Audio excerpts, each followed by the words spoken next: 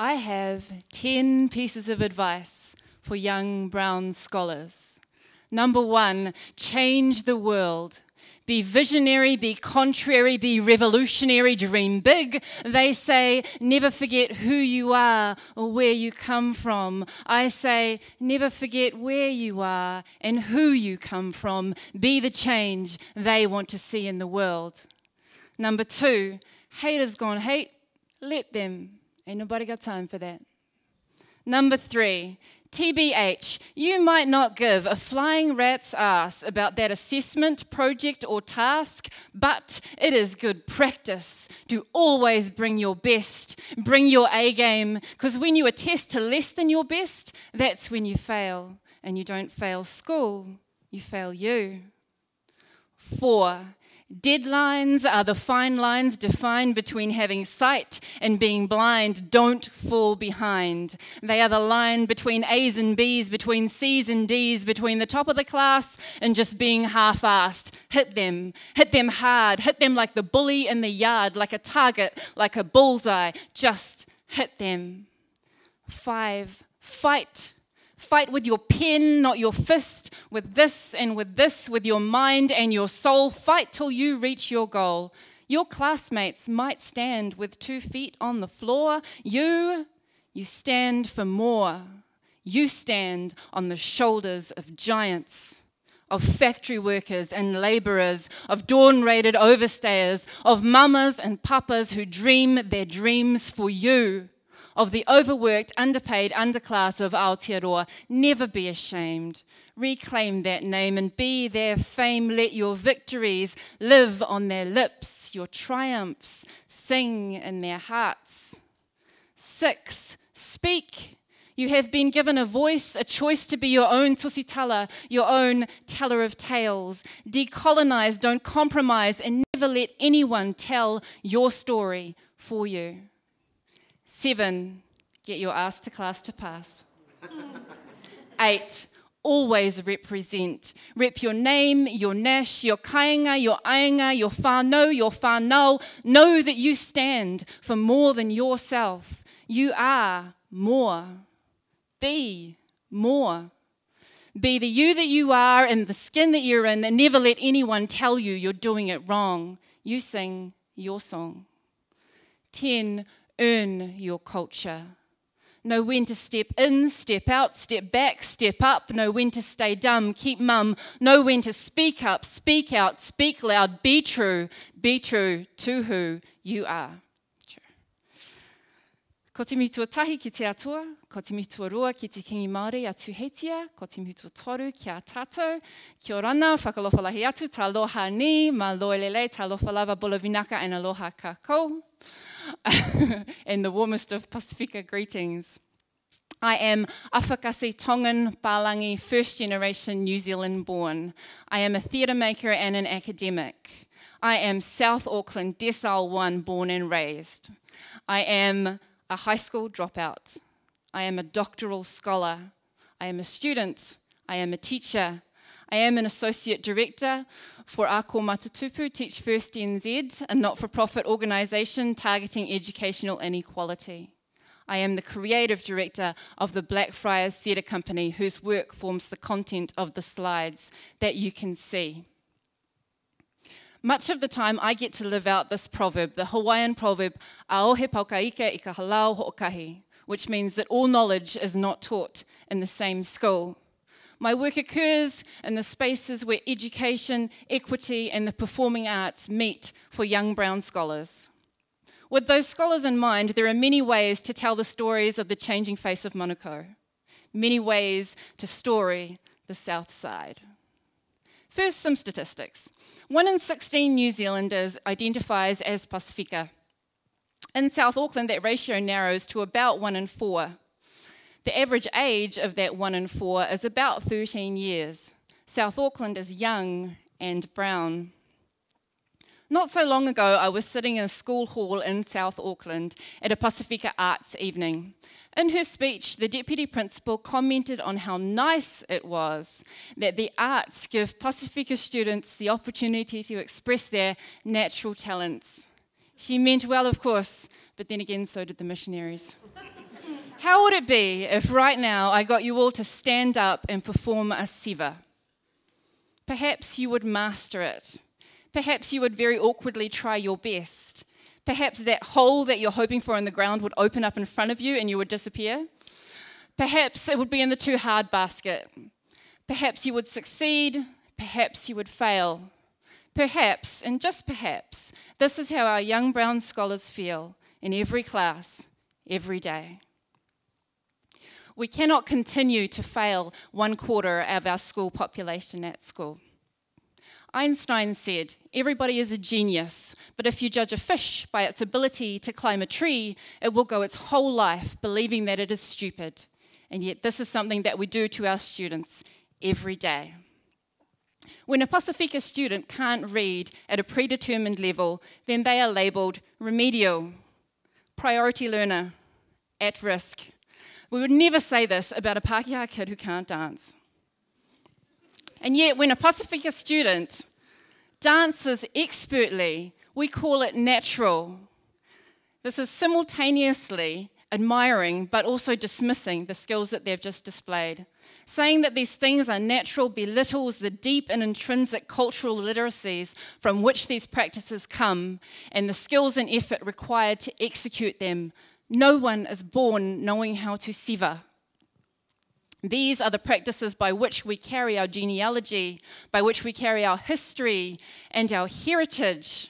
If what Einstein says is true, then we are served by an education system that is failing a significant portion of our population. 1 in 4. 1 in 4 students whose cultural capital does not match that of the classroom. We cannot continue to fail this 1 in 4. We cannot continue to fail 1/4 of the population of South Auckland. We cannot continue to send 1 in 4 students to school in order to learn that being dumb is the same as being brown, that being poor is the same as being brown, that failing is the same as being brown. I began with 10 pieces of advice for young brown scholars. Here are 10 pieces of advice for the teachers of young browns. Number 1, raise the bar. Respect them enough to expect their best, and when they bring to you less, say, this is not good enough, not you are not good enough. They've been told that enough and they're tough and it's rough, but the stuff that they're made of is enough. 2, believe unfailingly in their limitless potential. They will look into your eyes and know if you are lying. 3, feed them, literally feed them. Feed their mouths, feed their minds, feed their hunger for justice. Break bread with them and know that when we take communion, a promise is made that blood shed and blood shared means sacrifice. 4, laugh. Laugh at yourself, but not at your jokes. Your jokes are dry. But you are funny, and in laughter there's power, and in humour there's humility, and this ranks higher than their academic standing or rank score. It is more. 5, no one ever changed the world by yelling at it. Fear might change their behaviour, but respect will change their mind. 6, know that you are in the presence of warriors. They have fought. They are fighting. There are battle lines behind their eyes, and you cannot possibly understand the arms they bear, the scars they wear. Don't make the classroom another trek behind enemy lines. Sometimes they need a soft place to land, a safe place to stand, someone willing to understand. And if this is not the lesson you'd planned, then perhaps it is the lesson you need. 7, be the grown-up and own up when you're wrong. Be strong enough to fail sometimes, to ask for help sometimes. Be the risk taker, the mistake maker. Give them permission to do the same. Be fallible, be malleable. Take the shape of the tool that's needed, because our core means that if they're not learning, you're not teaching. And if nothing ever changes, then nothing ever changes. 8, when they rage at you. And sometimes they will, because sometimes they're fed up with their lives, and they throw words like knives at your feet. Don't throw them back. Pick those knives up and see them for what they are, not weapons meant to hurt you, but to relieve them.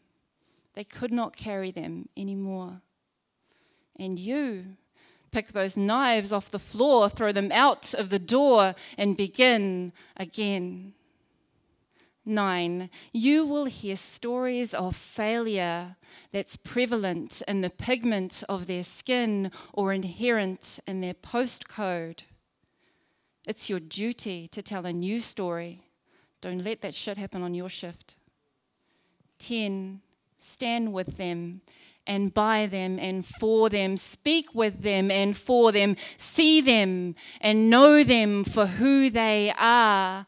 Hold them in your arms and your thoughts and your prayers. Don't let go. Fight for them and keep fighting. They are worth it. And if you back them when they're 15, they will have your back for life.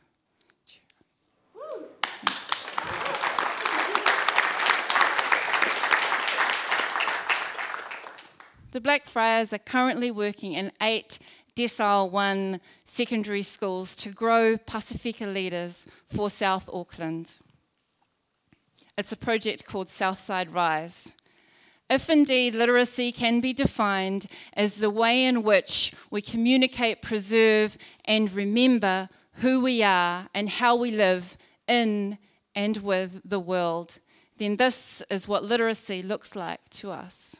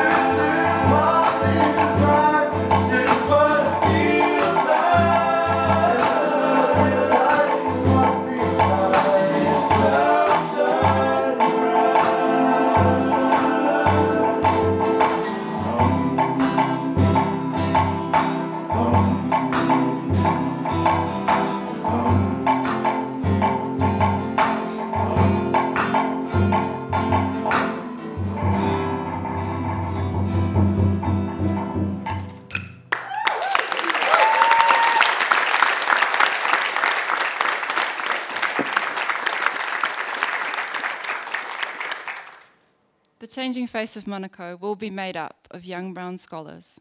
Let us serve them well. Kia ora.